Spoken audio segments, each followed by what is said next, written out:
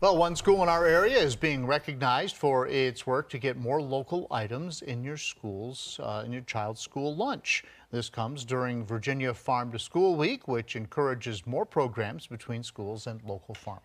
10 News reporter Magdala Lusant shows us why Perrymont Elementary's program is so unique.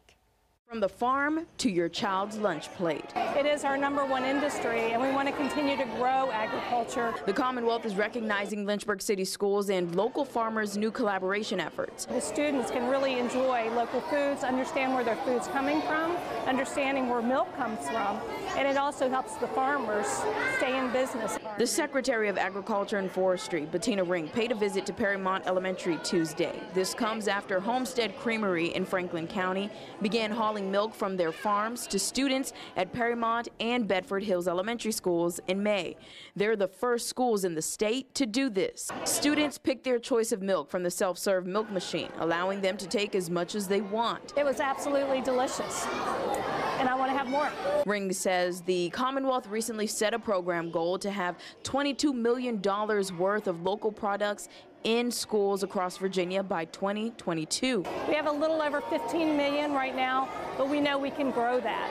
And there's so many wonderful farmers across the state and opportunities and schools that are stepping up. Students are making good use of the local milk than they did the carton milk. They don't have waste statistics yet, but say our informal measurement is the small bucket that the children pour their unfinished milk into, and at the end of the entire lunch period, we're looking at a very negligible amount in the bottom of that bucket. In Lynchburg, Magdala Lusant, 10 News, working for you.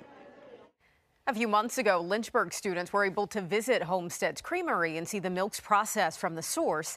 The director of school nutrition says she hopes this will help them understand the importance of helping the local economy by helping local agriculture.